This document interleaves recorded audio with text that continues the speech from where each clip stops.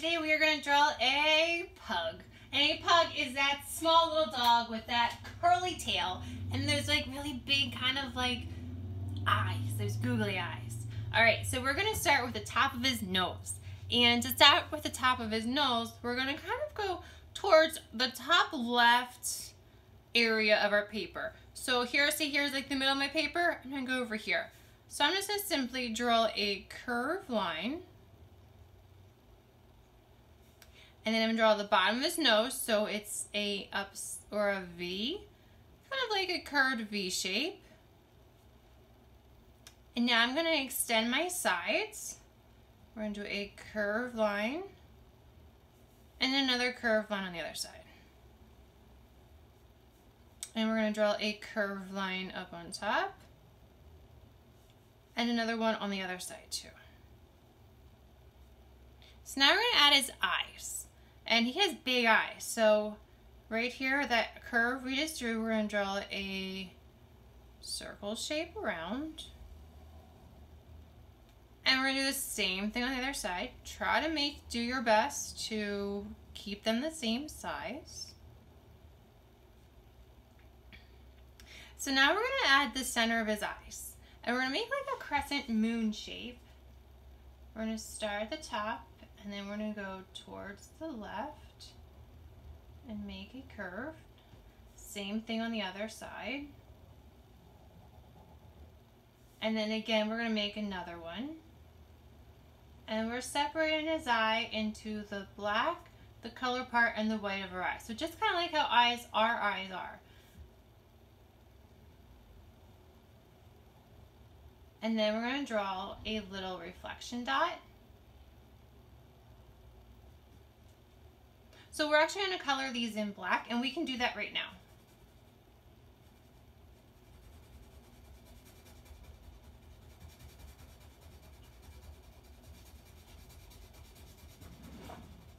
Let me get my big Sharpie out so it'll go faster.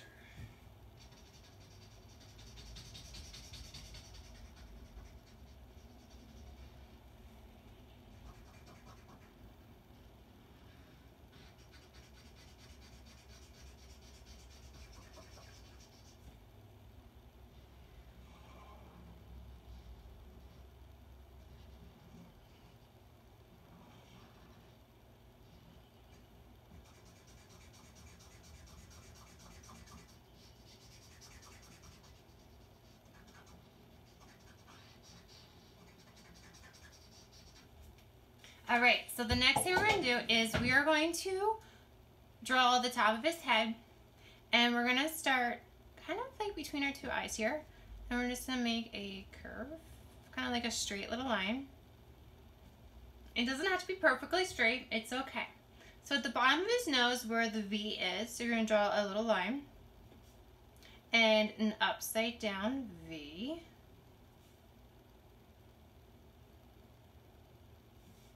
And then we're going to make an upside down, like an arch, curve shape, and another curve shape. So kind of like the letter M, but stretched out. That's his tongue. And let's draw his tongue with the letter U. And he can have a pretty long tongue if you want him to. There's his tongue. And you can draw a little line where that little curve is. So let's continue his mouth. I would make kind of like a curved line and another line on the other side that comes out that's curved. So on either side of his eyes, we're going to make a letter, kind of like an S curve. We're going to follow our eye shape, and then we're going to turn it. Same thing on the other side. So it's kind of like a stretched out, flattened S almost, or like a worm.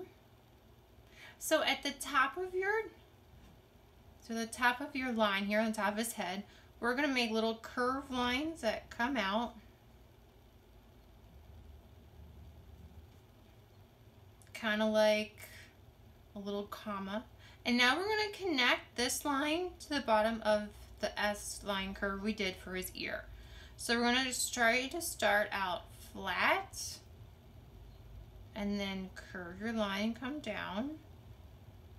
Same thing on the other side, so kind of start out a little flat and curve down. Alright, so let's give him a little neck here. So draw a line by underneath of his ear and a line under his ear. Now pugs are known to have that like wrinkly skin right by their neck. They're kind of all like wrinkly. So let's give him his wrinkle. So you're going to draw a C shape and then you're going to extend the bottom by his tongue. Alright, so now we're going to add his back and we're going to draw a line, maybe the length of your finger. So your big pointer finger. So you're going to draw a line. About to there, because then his tail and his behind legs are going to be on this side. So let's go over here now and we're going to start with his first little leg. We're going to draw a curved line. You're going to go down. And you're going to curve. Now we're going to draw another line on the other side. Like this. Alright, so at the bottom of our first line we did here, the curved one, we're going to draw the letter J upside down. And then we're going to add another one, and these are his toes. And we're going to add a third one on the other side of that J line. So we have 3 little J's to connect. They're connected. And then we're going to draw the bottom of his foot and then connect it to the other line. So what we're going to do now is we're going to draw his belly. And we want our other foot to kind of start in the middle of his eye. So if you want to draw an imaginary line into his eye and then go down, you know we're going to stop by your belly. So now we're going to draw a curved line.